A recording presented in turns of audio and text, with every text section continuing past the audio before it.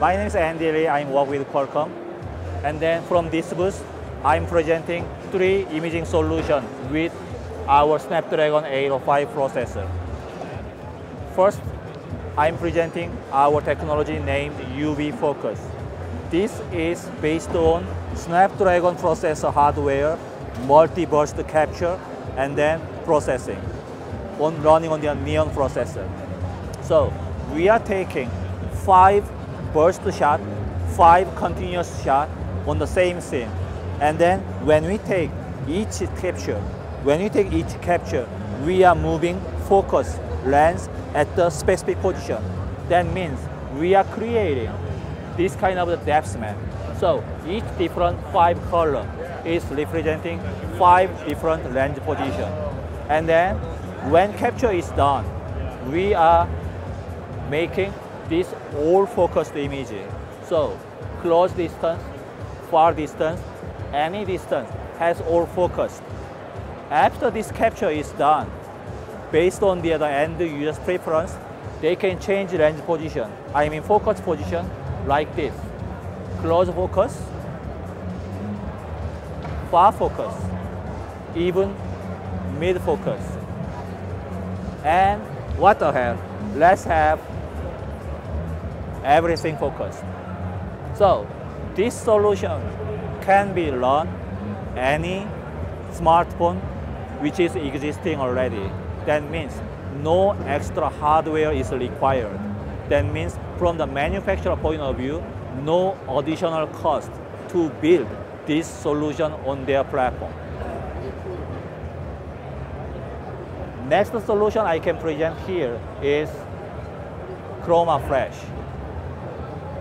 This is also based on our Snapdragon processor, multi-capture, and then processing. So this is one example. This is the final output from our Chroma Flash solution. Let's say we are at the fancy restaurant with some people. Usually when people is in the dark situation to take the snapshot, flash is being used. But with flash, this is the image we usually get. Flash fire.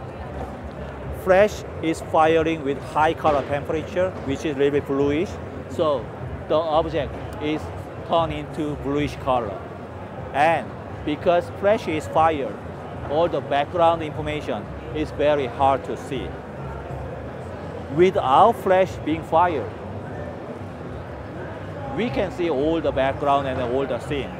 But in general, the overall brightness is pretty dark.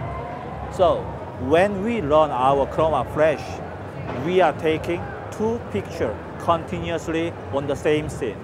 One picture with flash on, another picture is without flash.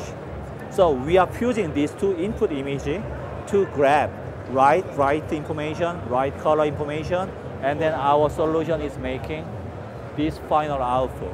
So as you see, overall brightness and then color is more natural. And then you can even see some background scene. Another good example from Chroma Flash is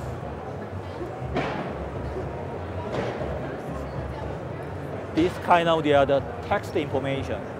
This is final output. Okay, to have this final output created, we are taking one image with flash. But this is the usual situation with flash. It is too bright. And then this is white background. So the text information is almost washed out. Without flash, yeah, we can read the text, but in general it's dark. So when our algorithm is fusing these 2 inputs, our algorithm is trying the best to save the text information in the scene. That's why as a final output, we can have all this information, even this text information together. Okay, last one. This is kind of the super resolution technology. So example is, I take some picture on the World Web. Now I want to see this small area only. What people usually do is zoom in again, zoom in again, zoom in again, zoom, zoom, zoom. But this is maximum. What we are doing here is crop small area, blow up. Another crop, blow up. Keep cropping, keep blowing up.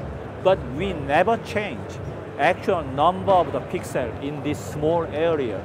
That's why we still have very limited pixel in this small area, and then we cannot that much visible on this one. By applying our super resolution technology, we actually increase the number of the pixels in this same small area 4 times. So the result is like this. You can see more information because you have more number of the pixels. Okay, it's 4 times bigger. So comparison is like this and like this. So all of these 3 solutions, UV focus, chroma flash, OptiZoom, is purely running on the other CPU, which is software solution. And from the manufacturer point of view, no additional hardware required. That means no additional cost. I'm pretty sure this will enable better user experience and then better